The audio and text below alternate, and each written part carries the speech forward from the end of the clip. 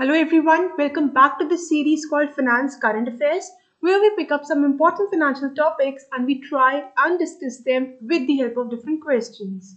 So before I move on to the first question, if you have not yet subscribed to our channel, then please do subscribe and hit the bell icon so that whenever a new video comes up, you can be notified about the same. If you want the free PDFs of these sessions which we are taking, then you can join the Telegram group. Link is in the description below. All the free PDFs are provided on this very group. Now moving on to the first question that says, identify the incorrect statement.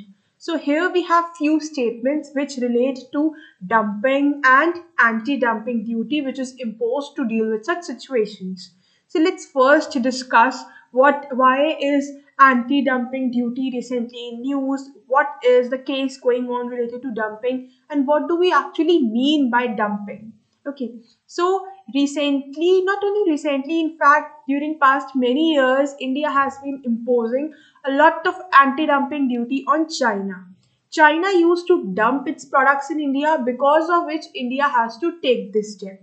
So what do we mean by this concept of dumping? See, at times this happens that China produces some good in bulk. Okay, they have a lot of production of that good and that is not getting sold in their own nation. So, in order to get rid of that excess production, what they do is that they dump such products in other countries like India. Dumping means selling off the product at a really very low value than its actual market value at which it is sold in the home market. सो अगर कोई product है वो से 80 rupees में वो से 100 rupees में produce हुआ and with a 10 rupee margin it is being sold at 110 rupee in China. But China ने उसको इतना ज़्यादा प्रोडक्शन कर दी उसकी कि वो इतना ज़्यादा उनके पास उसका प्रोडक्शन अवेलेबल है, वो प्रोडक्ट अवेलेबल है, बट वो सेल नहीं हो रहा. तो चाइना ने क्या किया, इंडिया में वो प्रोडक्ट लाके डंप कर दिया, 80 रुपीज में वो प्रोडक्ट सेल करने लगे. This is dumping. उसकी फेयर वैल्यू 100 है लेकिन कम वैल्यू पे उसको वो किसी और कंट्री में जाके सेल कर देते हैं so that they can get rid of that excess production. Why is it a problem for India? इसको एक problematic situation की तरह क्यों treat किया जाता है? It's really good if you are getting a product at 80 rupees, but from economic point of view, if you see, it is going to affect the Indian manufacturers a lot. Similar kind of product which is being manufactured in India, say at 100 rupees and being sold at 110, if this Chinese product comes to India and it gets sold at 80 rupees, which is not a fair market value, then no one is going to buy a costlier Indian product. Everyone will prefer rupee 80 product, because of which the Indian manufacturers are going to suffer a lot. So, in order to compensate this situation, a duty is imposed. So, if the Chinese are doing such a kind of thing, or if anyone is dumping their products in India, they are selling it at a value which is below the actual market value at which that is sold in their home market, then India adds some tariff to that. So if Chinese are dumping their product at rupees 80, India might impose a 30 rupee anti-dumping duty on that, and same product will now be sold at 110 rupee. So in order to deal with the situation of dumping, the tariff which is imposed is the anti-dumping duty. I hope आपको ये concept समझ आ गया होगा. जब उसकी fair market value से कम पे वो प्रोडक्ट किसी और कंट्री में बेच के आप उससे बेसिकली अपना उस प्रोडक्ट से रिड ऑफ होना चाहते हो और दूसरी कंट्री के लिए प्रॉब्लम्स फेस कर रहे हो, दैट इज डंपिंग. और उससे बचने के लिए जो टैक्स दूसरी कंट्री आप पे इम्पोज करेगी, that is anti dumping duty. So a lot of cases have been there where India has imposed anti dumping duties on China. Recently, on some more products, 5 more Chinese products, these duties have been imposed. So, who gives the recommendations related to that? It's the Directorate General of Trade Remedies. ये एक institution है जिसकी recommendations पे ये duty impose की गई है. Talking a bit about this Directorate General of Trade Remedies, so it is a body which works under the Ministry of Commerce and Industry. And what it does, it administers all the trade remedial measures, like if some countervailing duties need to be imposed, if some anti-dumping duties need to be imposed, whatever safeguard measures need to be taken which are trade related, everything is handled by the Directorate General of the Trade Remedies. किसी और country में भी अगर आपके country के जो producers हैं, जो एक्सपोर्टर्स हैं, वो कोई ट्रेड रिलेटेड इन्वेस्टिगेशंस फेस कर रहे हैं, कोई प्रॉब्लम्स फेस कर रहे हैं, so this very body is going to help them. It provides the trade defense support to your domestic industry, to the exporters which are facing some kind of trade remedial investigations in other countries. All right. So which products are there on which these duties have been imposed recently? There are certain aluminium goods and certain chemicals on which this anti-dumping duty has been imposed. So कुछ flat rolled aluminium products है. Then there are certain chemicals like sodium hydrosulfide, which is used in dye industry, silicon sealant, which is used in manufacturing your solar voltaic modules. Then there is thermal power and also used in thermal power applications. Then there are components used in refrigeration industry like hydrofluorocarbon blends. So these products are there on which the anti-dumping duty has been imposed. देखा जा रहा था कि China in products को India में dump कर रहा है, जिस वजह से इन पे ड्यूटीज इम्पोज कर दी गई ताकि लोकल मैन्युफैक्चरर्स इससे बच सके. So this duty has been imposed for a period of 5 years as of now, and it is going to guard your local manufacturers from cheap imports from the neighboring countries. So local manufacturers को protect करने के लिए एक तरह से healthy competition ensure करने के लिए ये duty impose की गई है. So the DGTR has concluded that these products were exported by China to India below at a value which is below the normal value, which has resulted in dumping, and it is causing injury to the domestic markets, because of which this duty has been imposed.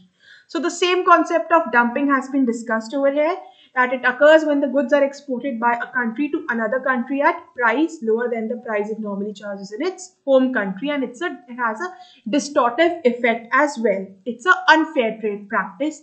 That's why as a protectionist measure, the tariff which is imposed is the anti-dumping duty. Okay, so the same thing we have discussed already. World Trade Organization has permitted the countries to ensure fair competition. They can use these anti-dumping measures. So अगर मैं WTO के provisions की बात करूँ anti-dumping duty related, so 2 provisions are there which I want to discuss. One is that this anti-dumping duty can be imposed for a period of 5 years unless and until it is revoked earlier. Then there is a sunset review. That means you can review if there is further a need to extend this measure or not. And if the need arises, then you can further extend this duty for a period of 5 years. And that is done through a sunset review. Sunset review क्या है? Basically evaluate करना कि ये program जो है इसकी further और इसको execute करने की ज़रूरत है कि नहीं. So when you are investigating, when you are evaluating the entire thing, that whether you need this program further more or not, you are assessing how it has performed, how effective has been, is still there a need to continue with it? If yes, then you can, on this review, you can continue it for a further period of 5 years. This is what WTO says. So that's all which I wanted to discuss about the anti-dumping duty. Now coming back to the question. So we have to identify the incorrect statement. First one says dumping is said to occur when the goods are exported by a country to another country at a very high price than the price it normally charges in its own home market. No, at a very low price when you are selling, right? So this is incorrect. Second one says anti-dumping duty is a protectionist tariff which is there to rectify the dumping situation. It is correct. Last one says anti-dumping duty is valid for 5 years unless revoked earlier as per WTO. It's also correct. Only first is incorrect. Answer is option A. Now moving on to the second question. It says markets regulator Sebi has restructured some of its advisory committees which pertain to the secondary market, to the mutual funds, to the corporate bonds and securitization, and to the information systems. So who has been appointed as the chairperson of the mutual fund advisory committee or mutual fund advisory committee? So SEBI ने recently कुछ अपनी advisory committees को restructure किया है. ये advisory committees उन्हें secondary markets, mutual funds, corporate bond, securitisation market, इन सबको develop करने के लिए एडवाइजेस देती है. So they are asking about who has been appointed as the chairperson of the mutual fund advisory committee. So let's discuss very briefly about each of these committees and their role, and then we'll come back to the question. So we'll be discussing about 4 committees which have been restructured. One which relates to secondary market, second relates to mutual fund, third relates to corporate bond and securitization, and the last one is related to the information system. So talking about the first, which is secondary market advisory committee, ये 17 members की committee है. It's a committee of 17 members. You need not memorize each of the 17 members. Something which you must know is the who is the current chairperson? So Madhavi Puri Buch, who was the ex whole-time member of SEBI, has been appointed as its chairperson. And one more person, an important person who has been added in the 17-member panel is the Chief Executive Officer of Zerodha, Nitin Kamath. इस committee का role क्या है? As the name suggests, it advises on the development of the secondary market. So it advises SEBI on how to develop the secondary market, suggests the steps to improve its safety, its efficiency, its transparency. So secondary market के लिए हम क्या क्या अच्छा कर सकते हैं इसको और effective बनाने के लिए, वो सब ये कमिटी advise करती है. Moving on to the next committee, which is the committee on the mutual funds. So it's a committee of 24 members. You need not memorize these 24 members. Who is the chairperson? You must know. The chairperson is Usha Thorat. So this person was the former deputy governor of RBI who has been appointed as the committee's chairperson. Other than that, the Franklin Templeton's Sanjay Sapre and Kotak Mahindra's MD Nilesh Shah are no more the part of this very committee. Then there are other persons who have been added to this committee, like the MD and CEO of Navi Asset Management Company, of Morningstar India, of Hindustan Business Line Consultant Editor Aarti Krishnan. So they are some people who have been added to this committee, and these two, Sanjay Sapre and Nilesh Shah, have been removed from this very committee. So what's the role of this committee? As the name suggests, it advises SEBI on matters related to mutual funds. So mutual fund industry को कैसे develop किया जाए, उसे और कैसे simplify किया जाए और transparent कैसे बनाया जाए, all these measures are suggested by this committee to SEBI. Then moving to the third committee, Corporate Bonds and Securitization Advisory Committee, a committee of 23 members. Who is heading this committee? G. Mahalingam, the former whole-time member of SEBI. What's the role of this committee? So it deals in developing the corporate bond and the securitization market. Okay, so there are various issues on which it advises SEBI related to matters on the corporate bond market and the market for the securities instruments in India. It also suggests various steps on how to handle the risks which arise in these markets. So operational risk है, systemic risks हैं, जो corporate bond market में securitized instruments related, उन सब matters में ये committee SEBI को advise करती है. Then moving on to the last committee, the Information Systems Security Committee. It's a 5-member committee. The chairperson is Professor H. Krishnamurthy, who is the principal research scientist at IISc Bangalore. And what's the role of this committee? To deal with cyber security. Okay, so how we can make cyber security policies more resilient, what all can be done to deal with cyber security, all recommendations, suggestions are given by this committee to SEBI. So it's basically responsible to approve all the policies to make our cyber security system more stronger. So this was all about the committees. Coming back to the question, so who is the chairperson of the advisory committee on mutual funds? As we have just discussed, it's Usha Thorat. Answer is option B. Now moving on to the third question, which says, which of the following are factors behind the ESG fund growth? So let's see what do we mean by ESG fund, and then we'll answer this question. So ESG stands for Environment, Social, Governance. ESG funds are like mutual funds with a slight difference. Okay, so what we have seen is that the ESG funds have grown a lot in India over the couple of years. Especially if we talk about Asia, then in Asia, India has an overwhelming demand and the growth of ESG funds. So what are ESG funds? See, in case of a mutual fund, the money of people is pooled and then it is invested in different assets, in different instruments, right? So ESG fund is also a mutual fund. The money is pooled, but instead of investing it in normally any company, the money gets invested in those companies which are focusing on the environment, which are more socially responsible. So what's the usual way of investing in any company? When a mutual fund is to be invested anywhere, some parameters are seen. Like what is the earning capacity of that company? What is the quality of its management? What are its cash flows? How is its business? So हम कुछ financial parameters को assess करके फिर decide करते हैं कि ये mutual fund का पैसा इस company में invest करना है कि नहीं. But in case of ESG funds, this is a secondary criteria. Financial parameters देखना सेकेंडरी क्राइटेरिया है, प्राइमरी क्राइटेरिया है ये देखना कि वो कंपनी इन्वायरमेंट के लिए, सोसाइटी के लिए क्या क्या कर रही है. तो the primary criteria for ESG fund is to shortlist the companies based on how good they are at protecting the environment, doing something for the environment, are they socially responsible, how good is their governance. So all these factors are seen first, then the financial parameters, and then it is decided where to invest this fund. Okay, so the key difference is the conscience which is involved in ESG funds. So they look for those companies which are more environment friendly, which have more ethical practices. And this fund is also regulated by Sebi. Now talking about the factors behind ESG growth. India में हम इस fund की इतनी growth क्यों देख रहे हैं?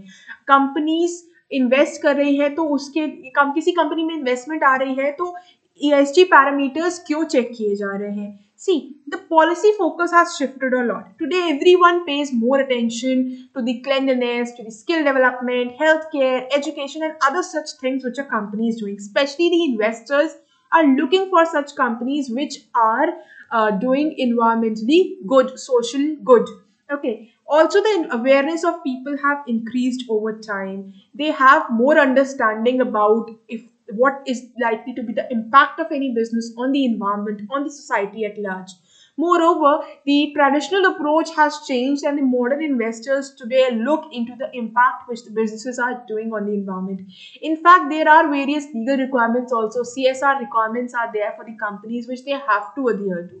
So all this has changed the present scenario. We have done a lot of bad to the environment, and now it's the time to pay off. So हमें environment का ध्यान में रखते हुए अपना business करना है. If you are not doing that, in long run you are going to suffer a lot. That's the significance of ESG funds.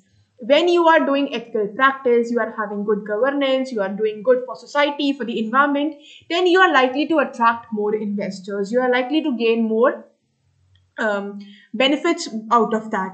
And if you are not paying attention, then the companies which are paying attention will take away all your customers, will take away all your investors, and your revenues and profits will be impacted in long run. अगर आप आज environment को harm कर रहे हो, future में जाके जब प्रॉब्लम्स होंगी तो आपका बिजनेस अच्छे से फ्लरिश नहीं करेगा. आपके जो कस्टमर्स हैं, जो इन्वेस्टर्स हैं, वो बाकियों की तरफ चले जाएंगे, बाकी कंपनीज की तरफ जो इन सब चीजों पर फोकस करती हैं. So that's the significance. Alright. Now, one more thing which I want to discuss here regarding ESG funds is that there is a major concern going on related to this, and that concern is greenwashing. Greenwashing is that when you are not doing anything good for the environment, anything good for the society, but you are claiming it in a wrong way that you are actually doing that. So greenwashing is basically unsubstantiated claim through which you are trying to deceive the customers to believe that you are actually offering the products which are environment friendly. So आप जब झूठा claim करके लोगों को ये दिखा रहे हो कि आप environment friendly products बना रहे हो, आप society के लिए कुछ कर रहे हो, you are deceiving them when you are actually not doing such things. That is greenwashing. Okay, it's a major concern related to this. Now, what type of parameters do usually the ESG funds look out for before investing?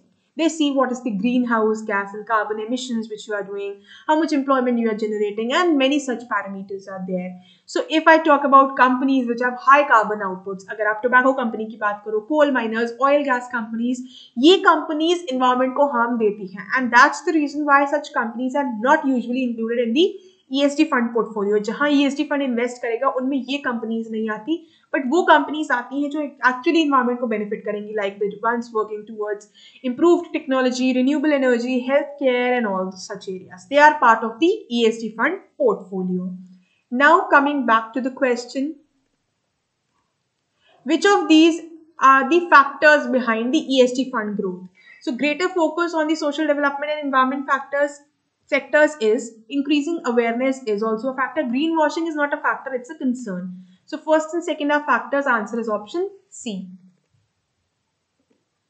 Now coming to the last question, which says, who has been appointed by RBI as the additional director on the board of RBL Bank for 2 years and under the section 36 AB of Banking Regulation Act, which gives the power to RBI that it can appoint a person on the board in order to ensure the support in the regulatory and the supervisory matters.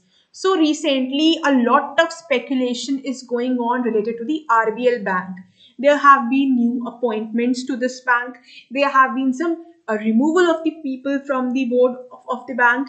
Then something happened because of which the prices of the RBL's stock suddenly went down. Okay, so we have seen a lot of speculation going on related to RBL bank that its financial health is not good. ये कहा जा रहा था, बहुत ज़्यादा ये news में आ गया था कि RBL बैंक की फाइनेंशियल सिचुएशन अच्छी नहीं है. RBI ने स्पेशली अलग से एक डायरेक्टर यहाँ अपॉइंट किया है. कुछ प्रॉब्लम है, कुछ फिशी है इस बैंक के साथ. हो सकता है ये बैंक फेल होने वाला हो सकता है ये इनफ कैपिटल नहीं मेंटेन कर रहा, हो सकता है इसके फाइनेंशियल पैरामीटर्स अच्छे नहीं है. सो इस वजह से लोगों ने इसके स्टॉक में जिन्होंने इन्वेस्ट किया हुआ था, अचानक से उन्होंने अपनी इन्वेस्टमेंट्स विड्रॉ की and we saw a major fall in the price of this very bank stock. So what is actual position of this bank and why and who has been appointed as a additional director on this bank? Let's discuss all of that and clear all these speculations. So जो ये speculation हुई कि bank के financial matters में कोई problem है, that happened because of certain events surrounding the bank.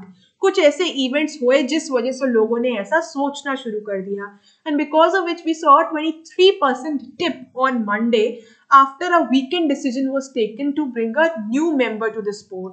So you can see the price was around 172 and it suddenly dropped to a very low value. Okay, although it started stabilizing back, but we saw a major dip. What happened suddenly? What actually happened which led to the speculations that the bank's financial health is not good? So क्या ऐसे events हुए जिस वजह से लोगों ने ऐसा सोचना शुरू कर दिया, वो पहले देख लेते हैं. So the bank had Vishwabir Ahuja as its MD and CEO. So this person has immediately went on a leave. He took the leave as MD and CEO of the bank, and Rajiv Ahuja, who was currently working as the executive director in this very bank, he has been appointed as the interim MD and CEO. So this already MD जो था उन्होंने leave ले ली, जो उनके executive director थे उनको interim manager बना दिया गया. इसके अलावा आरबीआई ने एक पर्सन को एडिशनल डायरेक्टर की तरह अपॉइंट किया बैंक के. आरबीआई अपॉइंटेड योगेश के Dayal the chief manager of reserve bank of India as the additional director of the board for 2 years. And such a decision is usually not taken by RBI. RBI रोज ही किसी को appoint नहीं कर देता किसी private bank के board में. So this step was quite surprising and people started thinking that there is something going wrong with the bank. That's the reason why additional director from RBI has been appointed over here. The financial health of the bank might not be that good.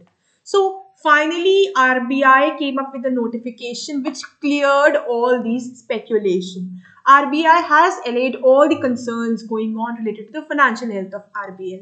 So RBI ने क्या कहा है? RBI ने कहा है कि जो ये RBL बैंक है, it is well capitalized and it is having good financial position. It's having a satisfactory financial position, so there is no need to worry. Bank की पोजीशन अच्छी खासी है. आप लोग ऐसे ही डर रहे थे, RBI ने प्रॉपरली इस बात को क्लियर कर दिया है. RBI has also shared some of the data which shows that the bank's position is good enough.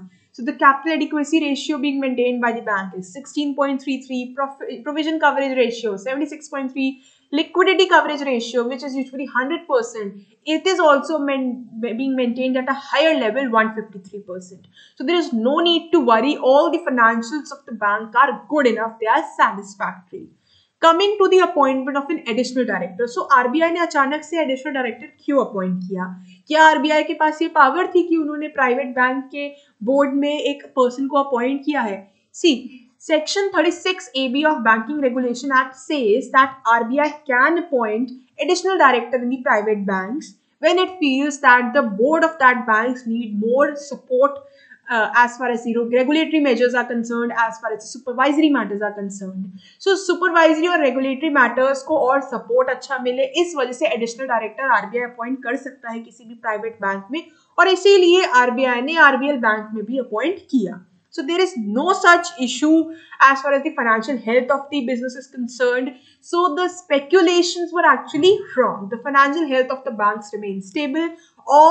these speculations have now been cleared by RBI. RBI ने clearly ये सारा डेटा एक नोटिफिकेशन के थ्रू अपनी website के through लोगों को बता दिया है. So there is no issue going on with the RBL bank. Now coming back to the question, who has been appointed as the additional director by RBI in this very bank? The answer is option D, Yogesh K. Dayal. This was all for today's session. With this, I would like to end up this session. Thank you so much.